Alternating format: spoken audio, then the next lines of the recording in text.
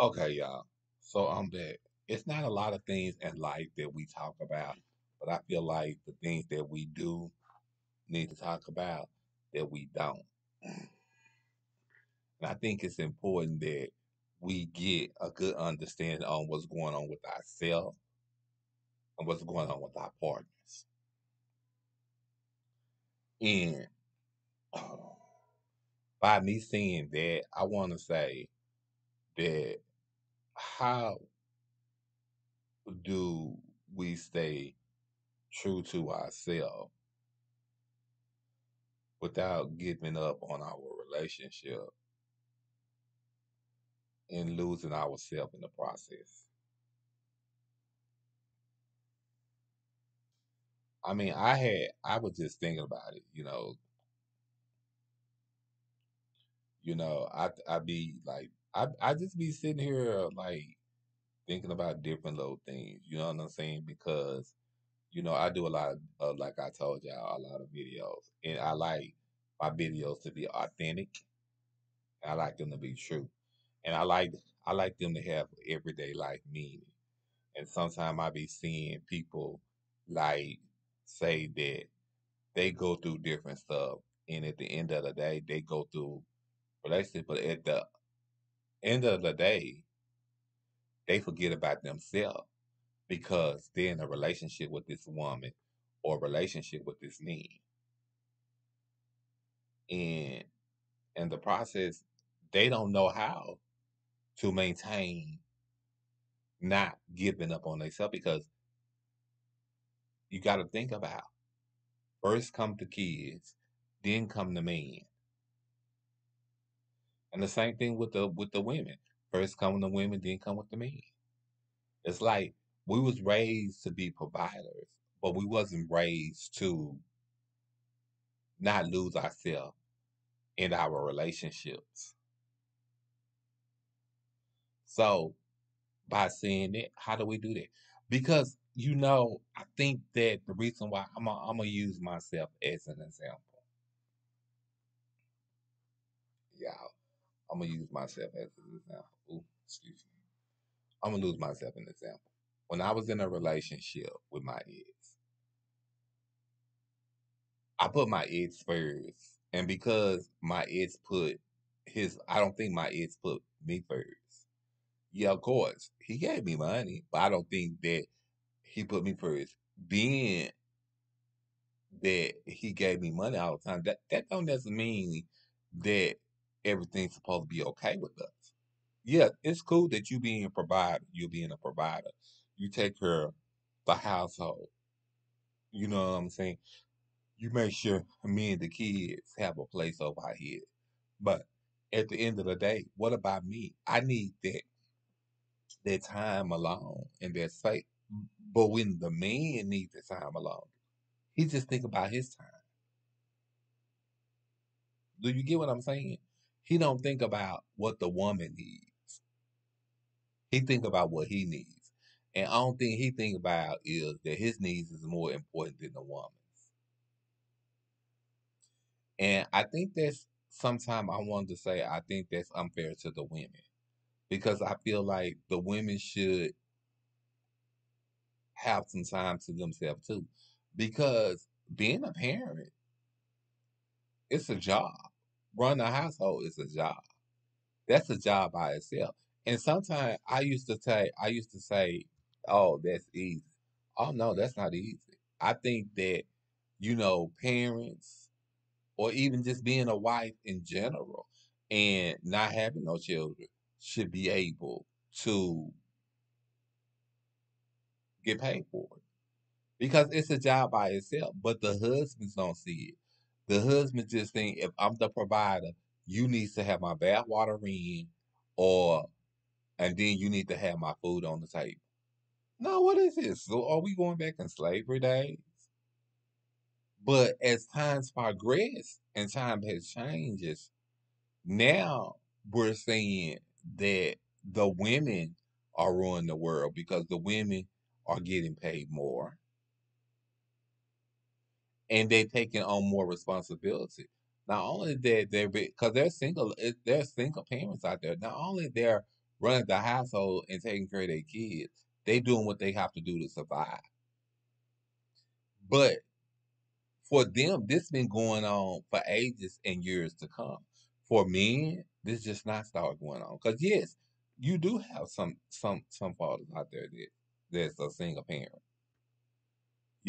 but you also have to realize for them that this just started because for mothers, which is women, for women, this has been going on for ages.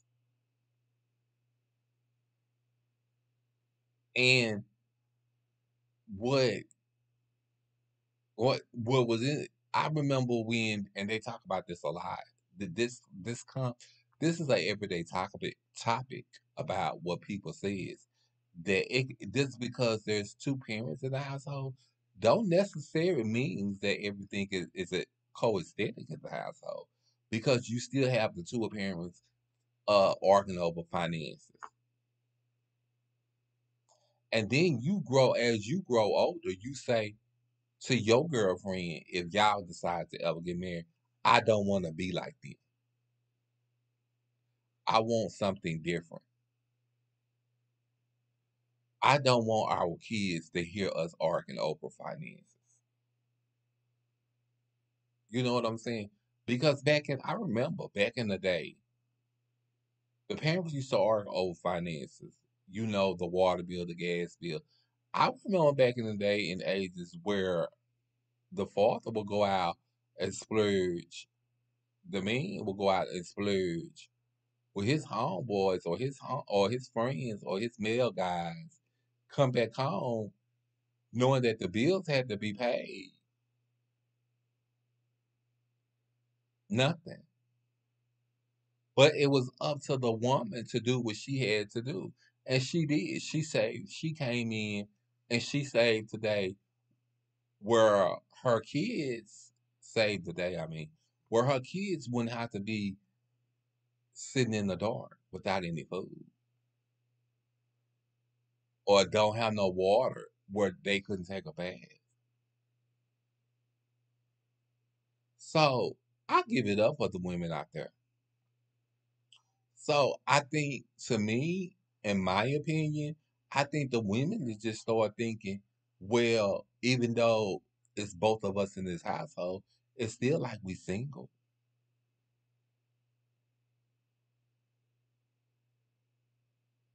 Because it's almost like she's still a single parent. She raising the kids by herself. She do carpool by herself. She do everything by herself. You understand what I'm saying? And she's still taking care of the bills by herself. Because when he get his check, he goes out to either gamble or he goes out to hang out with his male friends. God knows what. And it shows you this in them reality shows all the time. Where these males be sometimes, I want to say, tricking off their money to them strippers. Where you used to be think in the back of your mind in reality, does that really happen? Where now they showing you that it does. Look at Love and Hip Hop. Look at Housewives of Atlanta. You have more. I think you have more divorce rates than that. When back in the day, like somebody said, I remember my grandmama saying, we was fighting to stay together. When in this day and age, everybody is just leaving, fighting to leave. They just want to leave. They just want out. They don't want to have anything to do with it. They don't want to have to deal with it anymore. And as I was listening to what she was saying, I was just like, I can't not agree with her. But at the end of the day, but I say, I don't think I would want to be in a home with my husband and my husband's not helping me. Then I'm doing all the work And as I do all the work, he go out and play with his homeboys and other women, but I have to worry about the lights getting cut off. I have to worry about the water getting cut off. I have to worry about everything getting cut off. Where I have maybe like 5 or 6 kids, I have to think about. So I don't blame the women for saying, okay, no, if we stand in a household together and I'm doing everything by myself, and it feel like already that I'm single, I might as well be a single parent and do just fine on my own. When they get out in the world, the women get out in the world, they be a single parent. They go back to school, they get a job, and they do what good for themselves. And this is what I don't get, y'all. The husbands see they do good for themselves, and then they get mad.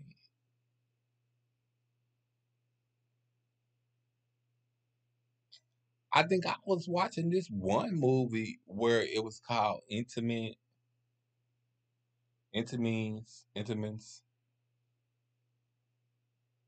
privacy, I think I want to say.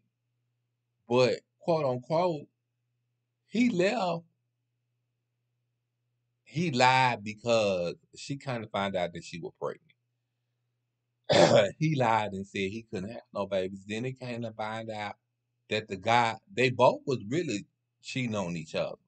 And see, that's another thing in dealing into a relationship and being married. I feel like if you have to cheat on me, why not just leave me? Let's just do that. You understand what I'm saying? If you have to cheat on me, do the best thing and just leave me. Because I'm not gonna stay in a relationship and cheat on you. And this is the thing with this movie. They had been together ever since they was in high school. She loved him. She tried to put up with what he went to. He went to Afghanistan, that army over there where they was fighting the troops and everything was fighting. But he came back and lied to her and said that he couldn't have no kids. And he was messing around with this other woman and then tricking money out. See, that's what I'm talking about. And then kind of find out the woman's, I guess, friend, cousin, or whatever,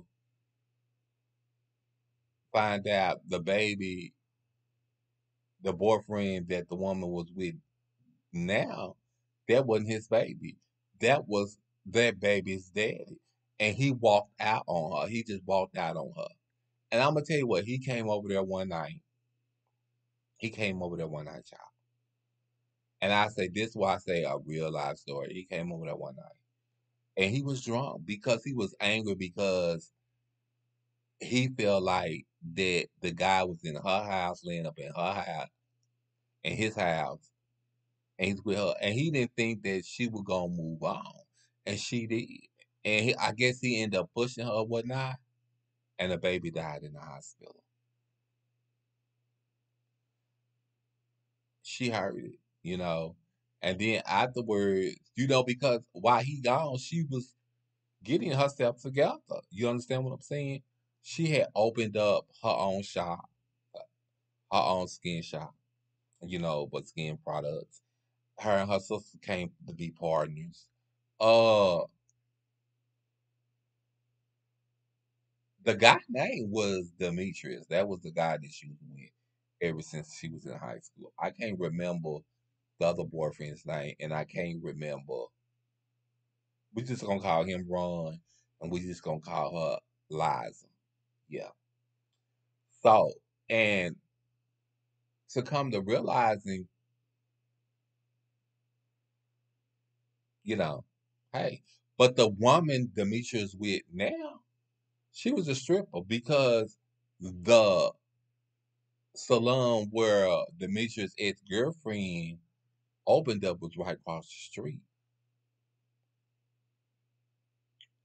And she was saying, and the girl was like, "Oh, it's so obvious that right after y'all break up, you open up this salon over here across the street from my job. Are you trying to get Demetrius back?"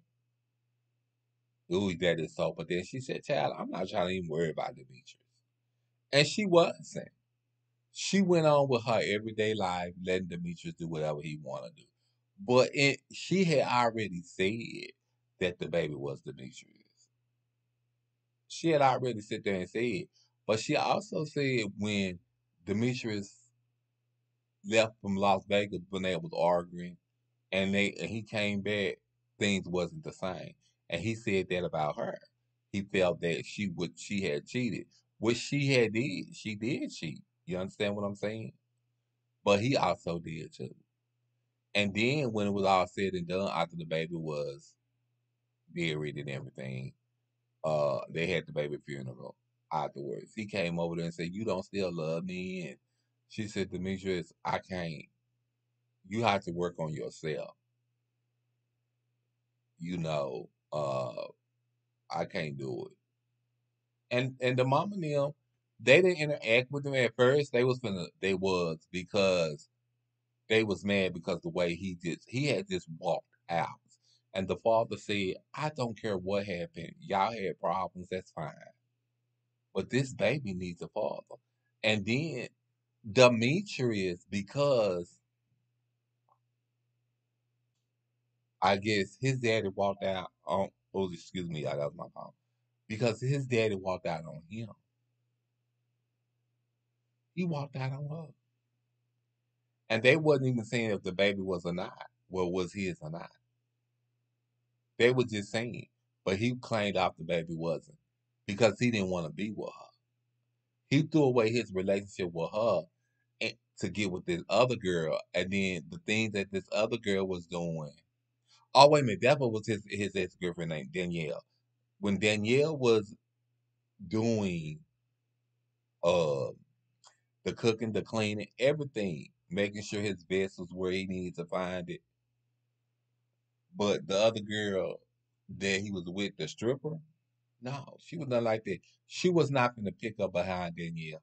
But she came to the funeral to give her respects and said she know how she feeling because she lost the baby as well.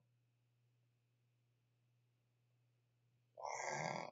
She told Demetrius he had to get out of her house because Demetrius lied and said that he couldn't have kids.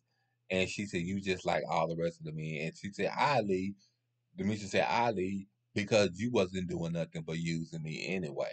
And she told him, "You wasn't doing nothing but using me too as well. So we was using each other." And that's the thing right there. And this is why I bring to y'all point. It don't have to be like that. You don't even have to use nobody.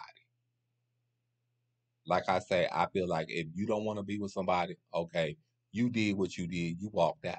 But at the same time, when you see them move on with their life, and getting ready to prosper, God helping them prosper, and God brings somebody else into their life, whether they cheated with that person or not, on them, on you, on them. Sorry. You can't get mad because that person moved on. And now you want to go back and you sneaking out at the house to look and see what she doing, and she have him in the house, and he ain't no constructor worker or no cable worker. He's a corporate man. You understand what I'm saying? So I see it. That's what happens with these men. They don't realize what they got until it's gone. And I think it's time for you to step back and realize, no, that's not what it is. That's not what you do. But I'm gonna stop right there, y'all. So just remember what I said. If you gonna walk away for good. If you're not gonna walk away for good, don't wait to after you walk away, you see this person with somebody else, and now you want to get back with them. You jealous? No, don't do that. Don't do nothing to hurt somebody else because of your stupidity. Thank you.